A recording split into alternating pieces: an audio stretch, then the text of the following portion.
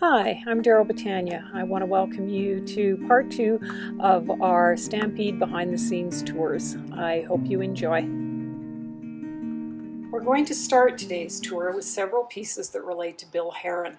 Herron was born in Okotoks. He started his career working for his father's cartage company. His father was also one of the key people in the early Alberta oil industry in Turner Valley. In 1939, Bill Jr. became the president of Ocalta Oils.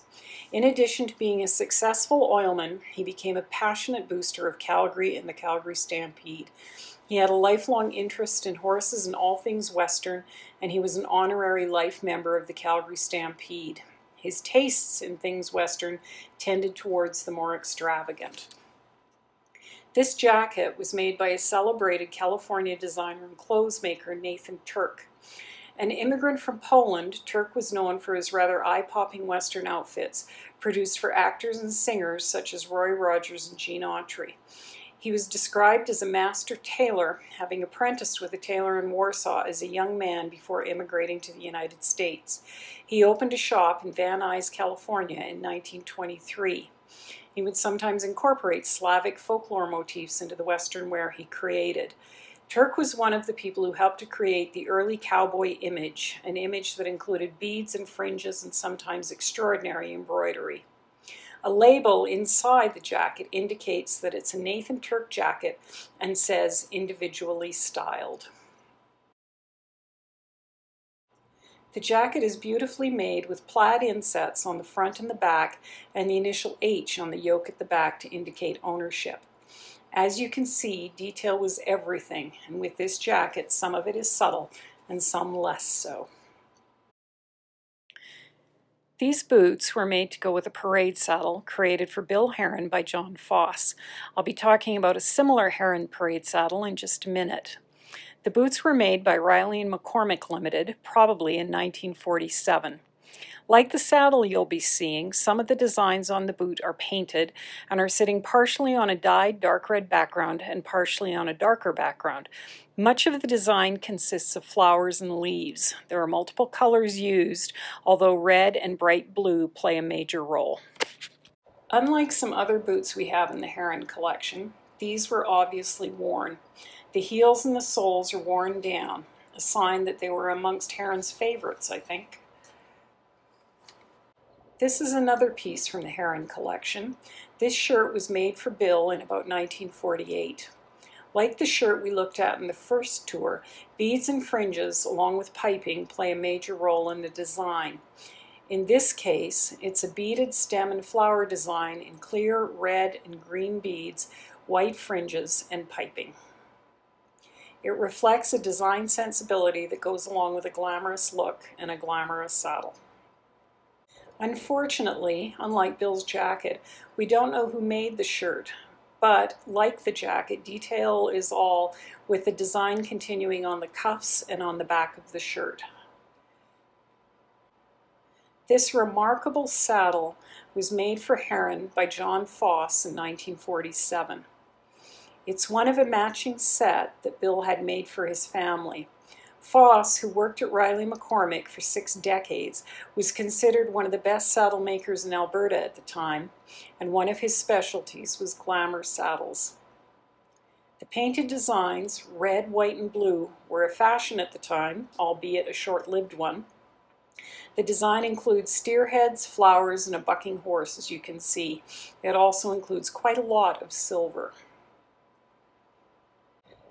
The family won a number of awards in 1947, and they're recorded on small silver mounts on the skirt of the saddle.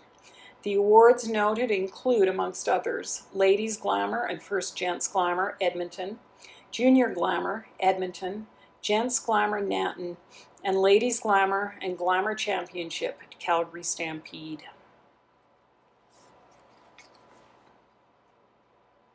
There is also silver on the back of the cantle, engraved with roses, and the name W.S. Herron. The design continues down to and includes the stirrups, embellished with yet more silver.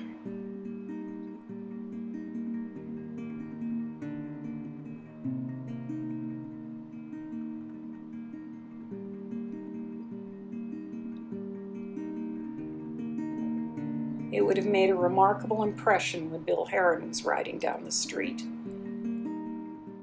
This is a stock saddle, as opposed to the glamour saddle we just looked at. It dates from 1912 and was made by Victor Marden from the Dalles in Oregon. Marden opened his saddlery in 1900. Although he was only in the saddlery business for about 20 years, moving on to a sporting goods company and eventually a motor service company, he was known as one of the finest saddle makers in the Oregon Territory. This Marden saddle was given to Guy Weadick by the board of the Calgary Stampede. It came to Glenbow in 1976. Although it's a stock saddle rather than a glamour saddle, it is well embellished and quite lovely, with embossed flowers and a broad variety of silver elements, including conches, and on each side several hearts engraved with Guy Weadick's initials.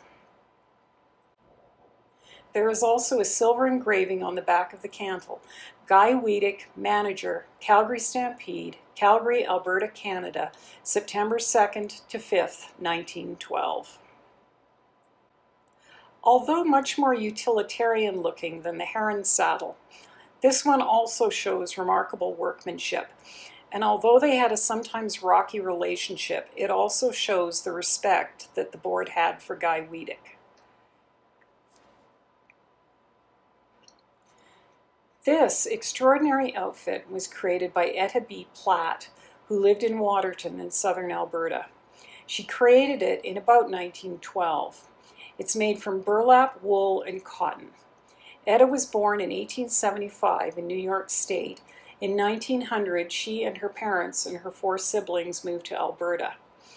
Etta made this outfit for her friend Vella Baptiste, for Vella to wear to rodeos and stampedes, most particularly the Calgary Stampede.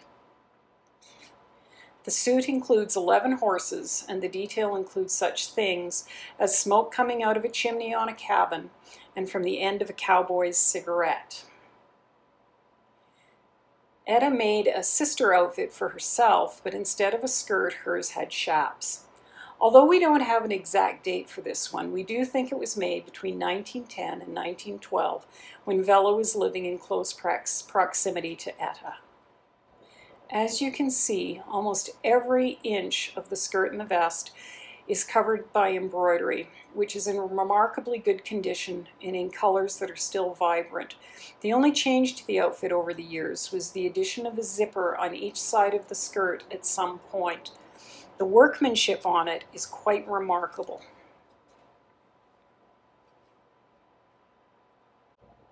By the 1920s, fancy cowboy gear was in fashion. This skirt and vest and gauntlets actually started out as a plain, undecorated outfit from Riley and McCormick in about 1922, but was transformed into something completely different.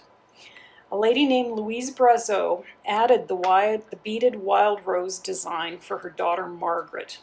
Margaret wore the outfit as she rode in the Calgary Stampede and won the prize for Best Dressed Cowgirl. Margaret's daughter Bee went on to wear the costume as well in the 1930s and up to 1949, and the costume continued to win prizes. The beads are of glass and steel. Given its age and use, the outfit and the accompanying gauntlets are in remarkably good condition, with almost no missing beads, and with colors that are still bright and vibrant after almost 100 years after Louise finished the beading. This riding skirt belonged to Flores LaDue, the wife of Guy Weadick. This skirt is part of an outfit that came to Canada in Calgary in 1912 along with Ms. LaDue. LaDue is in the Cowgirl Hall of Fame as the only cowgirl to win 3 world championships for trick and fancy roping. She began her career in a Wild West show, and that's where she met Guy Weadick. She helped him to create the first Calgary Stampede, and they went on to operate a dude ranch and produce other smaller rodeos. The skirt is made from sheepskin leather and, as you can see, very well used.